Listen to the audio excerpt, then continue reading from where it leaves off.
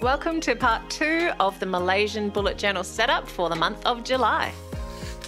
So as I have just stated, this is part 2 of the setup. If you haven't seen part 1, do remember to check that one out first, as there's probably a lot more that I explore in the first video, and these are the final pages set up today. So starting with my mind map page, which I know is a crowd favorite, and it's certainly my favorite as well. I love drawing people, and on this page I always like to try and find a famous or a well-known or just someone from the culture that I'm studying, and then illustrate them on one half of the spread. So I really love my journals to be an exploration of techniques and different mediums, anything that is going to challenge my art skills while planning still for the month ahead. So on this page, I do like to practice my portrait skills. And for this portrait, I decided to focus on a lady called Michelle Yeoh. So when I'm researching this page and who I'm going to illustrate on here, I tend to Google out of interest, and for the research, basically famous people from Malaysia, or interesting women, or well-known women, things like that. And the first person that came up and really stood out to me was Michelle Yeoh. And you may recognize her. I certainly did as soon as I saw her, because she's been in so many movies I am familiar with.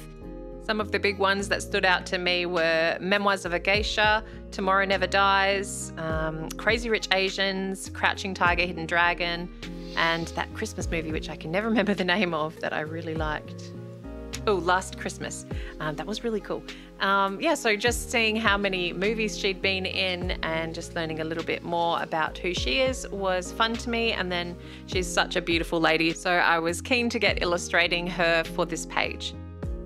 So Michelle's film history did start back in the 90s, and she was known for her action films or martial art films based in Hong Kong cinema. And that is where she started getting international stardom, I guess. She did all her own stunts and became the action queen that she is known for today. Funnily enough, she actually started ballet dancing at the age of 4 and always wanted to do ballet as her career. But she had a spinal injury, and then so she sort of channeled her energy into other art forms. And how funny that she ended up becoming like a martial arts master. I found that pretty interesting. She also won at the age of 20 the Miss Malaysia World contest. So that was in 1983. And then it was after that that she was in a commercial with Jackie Chan and sort of entered the cinema world with a movie called Yes, Madam, and that was in 1985. So that's really when her career really took off in that direction. And I just thought she was a perfect example of a Malaysian beauty for on this page. So what I wanted to do with her portrait is actually entwine it with some ornate designs based on batik fabric patterns. So Malaysian batik is basically a process of dyeing the fabric after a lot of wax has been applied in various patterns over the fabric. And then once the wax has hardened, you soak it into the dye, and the dye will go everywhere except where the wax was, leaving these beautiful intricate patterns everywhere. It's really beautiful stuff. I just Googled batik and a whole bunch of gorgeous patterns came up, a lot of gold, just lots of intricate designs that it just sparked joy for me. So I was like, I must cover this entire page in batik. So I sort of decided to skip any body parts of her, just do the head, and then sort of entwine the whole background into her shirt and her headband, sort of encapsulating it. And I think this just really makes it more interesting than just seeing the face on there. And I had so much fun just designing my own little patterns based on what I saw, and then colored them in all the colors that I felt like using. It was just a really nice therapeutic page, actually. If you're looking for something nice and mindful to do, just try creating some batik that's a tongue twister. Batik patterns of your own and see what you can come up with. It's a lot of fun doing the sort of dots with my gold pen around each of the pattern graphics. So I really recommend giving that a go if you like the look of this. Finally, just tying the other side of the page where the actual writing part will go, and titling it the mind map. Now the mind map, for those of you who are new to the channel, is a space where I brain dump everything out, and also it usually contains ideas that I'll have for whether it be for home or for career-wise.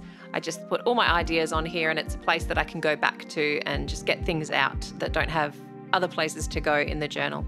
So it's a really helpful tool for me, and just another way of checking things off and getting things out of your brain.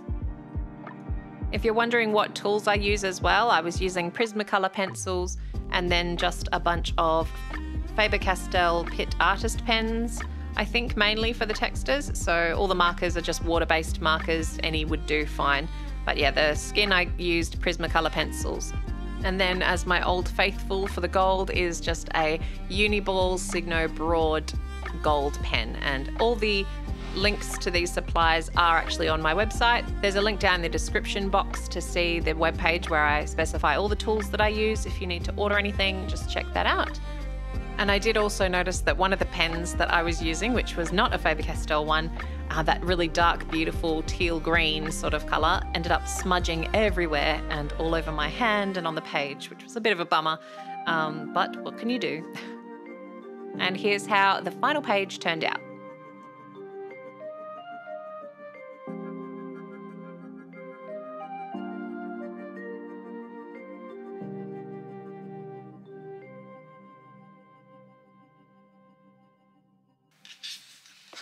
Okay, now moving on to my first weekly pages.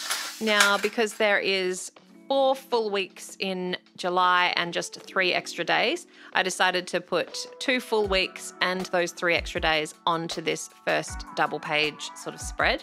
And I tend to do some Dutch doors for my weeklies, and I wanted to do that again. I just find it such an easier way of, one, doing the setup, but also feeling like there's not as much wastage going on. I mean, there probably is because I'm cutting some off anyway, but it just feels like more suitable for how I use my journal, and that is a cross-pollination between art and planning.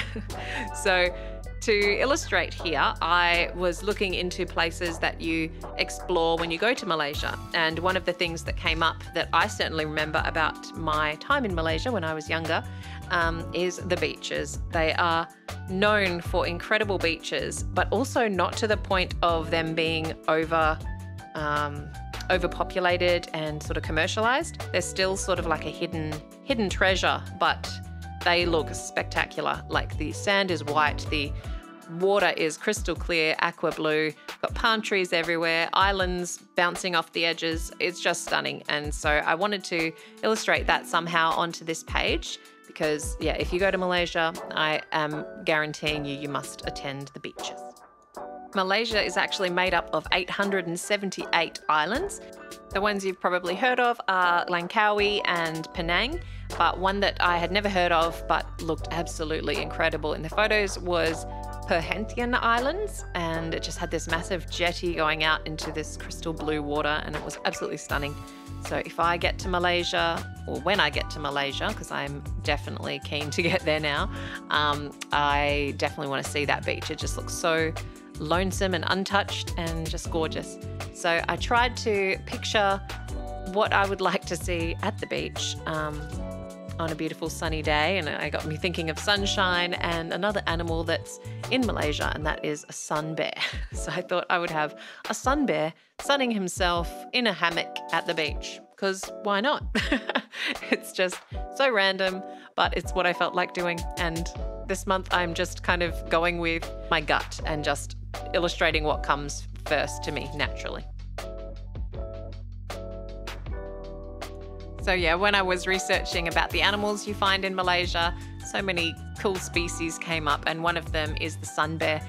So I wanted to draw this sun bear chilling out in a hammock, and of course I needed to get some more colour on this page because it wasn't colourful enough. So I thought I would use one of my washi tapes to add colour to it. I was having trouble choosing, and my daughter was in the room, and I just have to share this audio with you of her helping me choose. It goes with the bear, kind of. Bears kind of like flowers and brownness. Not quite. Aww. Sorry, chickie. I found another brown one. I kind of don't want brown. I want bright colours like these. How about you help me choose between this one with the bright green?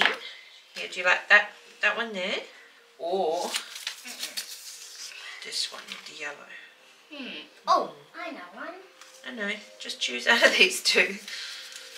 I mean, I think I like the green. No. I'm not really sure. I think I like the yellow. You like the yellow? Yeah. Alright. I'll let you choose, okay? So yellow it is. Bears kind of like yellow because, when bears drink, bears like yellow because they sometimes eat honey. So there you have it. That's how my artistic choice of this washi tape came about. It was because it reminded Quinn of honey and honey bears. Now, I never really thought about where sun bears are found, but of course the name reflects it. They're a tropical species and they're found in the tropical forests of Southeast Asia. And they're the smallest bear. They stand nearly 70 centimeters high from their shoulder to the ground, and that just seems so small. And yeah, I never really thought that they would be so close to us down here in Australia. I just always picture bears from being really northern hemisphere kind of creatures. But yeah, these sun bears in particular, I'm fascinated with. I love watching them at the zoo and seeing them there. The Perth Zoo has a couple in their enclosure, and it's actually kind of sad because they were saved from a really bad treatment. And although they're lovely and healthy now and really well looked after, they do tend to pace a lot sort of from their post-traumatic stress disorder that they suffer with. So very sad, but beautiful creatures. So I was quite happy to draw him chilling here in the magical hammock in Malaysia. Also, you see me creating the actual days of the week on these pages now, and I didn't want to cut straight down the middle of where the spine is on my books because I found that they do tend to come apart in time when you're constantly flipping back and forth. So whenever I'm doing a Dutch door now, I try my best to avoid slicing down the spine section. So yeah, that's why I've got this little palm tree coming across into the next week pages. It just kind of adds more interest as well. It just keeps the book a bit safer. So I definitely recommend trying that if you haven't done so already. And then this is how the first bunch of weeklies turned out.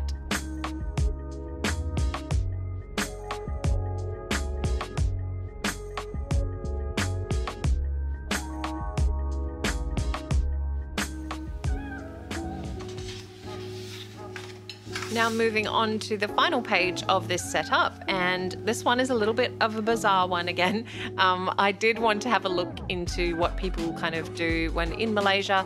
There was a lot of beautiful sites that I could have illustrated, so I will mention them, like special mentions, and that is the Sky Bridge in Langkawi, the amazing limestone pinnacles in Gunung Mulu National Park. And then I was really tempted by the Malacca City and the Georgetown buildings because of the colours there. As soon as I seem to see colourful buildings, I am just amazed by them and I immediately want to draw them. But I tried to well, not that I held back, I just felt like doing something else in my research. So I kind of wish I got on to drawing the buildings of Georgetown or Malacca City, but I didn't. So just a quick mention that they look awesome. If you are planning a trip to Malaysia, definitely check those places out. I think they'd be really cool to see in real life. Instead, I decided to focus on a favourite thing of what you could do in Malaysia as well and what it's kind of known for, and that is the shopping. So the shopping in Malaysia is huge and a big part of the culture. And one of the very, very famous designers is from Malaysia, and I'm sure you'll know his name, and that is Jimmy Choo. And so when I found out that he was Malaysian and a star in his own right for fashion design, I thought, I feel like drawing some shoes. Some fancy shoes would be fun to do. I've never done that in my bullet journal. In fact, I don't think I've ever drawn a shoe really before. I might have, I'm not sure, but definitely not these kind of fancy shoes. So I just felt like doing that, and sticking with my instincts this setup round, I decided to just wing it and draw some shoes on this last page.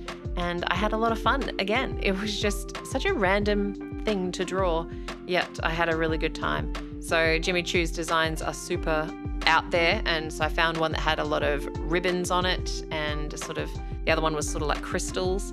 And then I just used unusual tools that I'm not used to using, which is gel pens. I just used a pink gel pen for the first shoe, and then used my washi tape to tie in some colour in the shoe behind.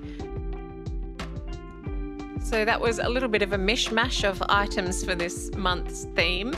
Like I said, I just wanted to draw what I felt like drawing at the time and sort of be less literal with the research that I make, and instead of, you know, drawing straight from a reference photo of a place to go, I just felt like getting inspired from an element from the country and then seeing where I went with it. I had a really good time. I hope you enjoyed watching. And now before I go, I'm going to make the choices for our September setup, which does seem ages away, but this is July. We've already got August sorted with the winning entry of Kenya, which I'm super excited to get started on. So for now, before the final flip through of these pages, stick around and we'll make the choices from the jars.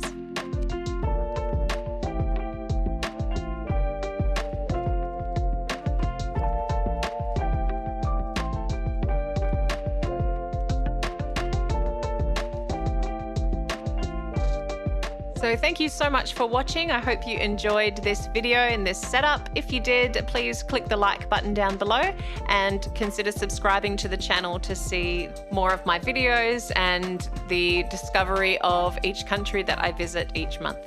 Don't forget to leave me your vote down below of which country you want to see in a couple of months. Thank you so much for watching, and I hope you are all well, and I will see you in the next video.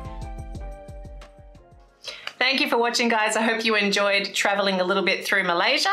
And now if you can help me by deciding on, from these options that I'm about to choose out of my jars, the country for our September month in the bullet journal. So starting with the big countries. So these are a bunch of big countries that I put into the jar a while back now. So they've got over 30 million people. I'm swiveling it all around, and I have one. It is Brazil.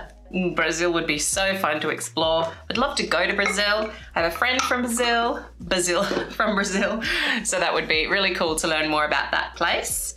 And now we have the medium-sized countries, and I'm mixing them around. These are populations between 8 million and 30 million. Okay, giving it a good shuffle to see what we get. And we have one, oh no, we have two. I have to throw one away. Okay, we have Nepal. Ooh, that could be fun to explore too. Another place I would like to go, do some mountain climbing. I've never climbed a mountain in my life, but I would love to, and I'd like to do it in Nepal. And then the final jar contains the small countries with the populations beneath 8 million. So I'm doing a good shuffle around, seeing what we get. I have one, and the lucky last one is Paraguay, or Paraguay. I'm not sure how to pronounce it. I know nothing about Paraguay. I'm sure it's beautiful and I'd love to explore there, but where would you like to see me explore? Don't forget to leave me a comment down below. We've got Brazil, Nepal, and Paraguay. Thank you so much for watching, and I will see you in my next video. Bye bye.